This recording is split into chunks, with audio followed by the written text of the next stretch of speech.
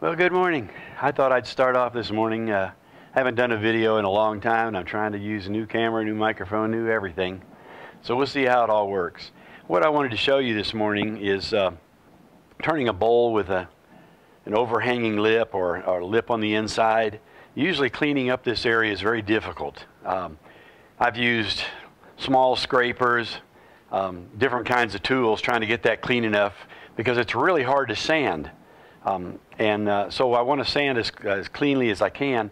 So I've started using a hunter number 5 to get in there, and I'm going to show you this morning how I do that. It leaves it clean enough that you can usually start sanding with either 180 or 220 if you do it carefully. So let's get on with that.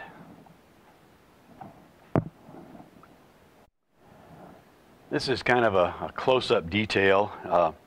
If you try to turn this with a bowl gouge, you might be able to get in there if the lip doesn't hang out any more than this one.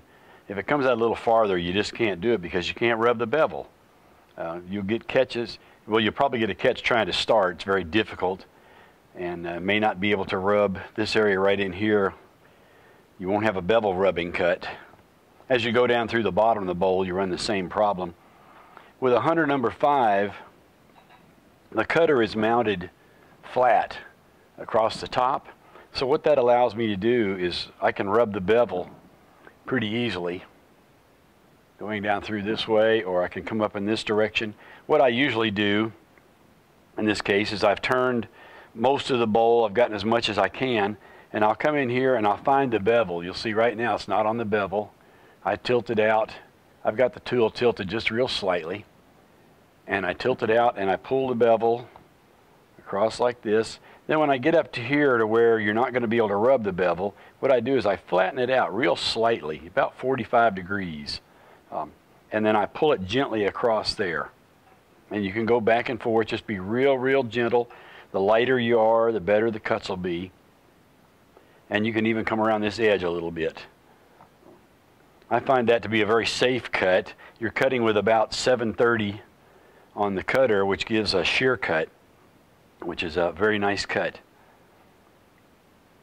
So again, that's, I come out here, I find the bevel, come across the bowl. As I get up toward that corner, I flatten it out real slightly, bring it back up like that. Okay, well, normally I would turn the outside of the bowl first, of course. And what I would do in this case, this is basically the same thing. You find the bevel of the tool. You got it tilted about 15 degrees or so, and you make a really clean shear cut up through here. When you get into this area where you're likely to get a catch, you flatten the cutter out just real slightly, and you bring it back across, coming around the front like that a little bit, just back and forth, just real gentle. And those cuts, again, you can probably get by with 220 grit if you work at it. When you first do it, it may take 180. It's a very safe tool to use in this particular angle, I think.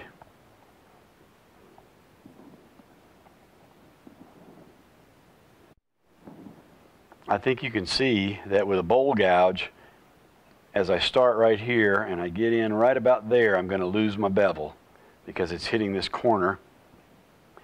Coming back in this direction, I can probably get most of it right about in there. Again, I'm going to have trouble rubbing the bevel because the shoulder is going to rub in there. So this little corner right in there is where I always had trouble with.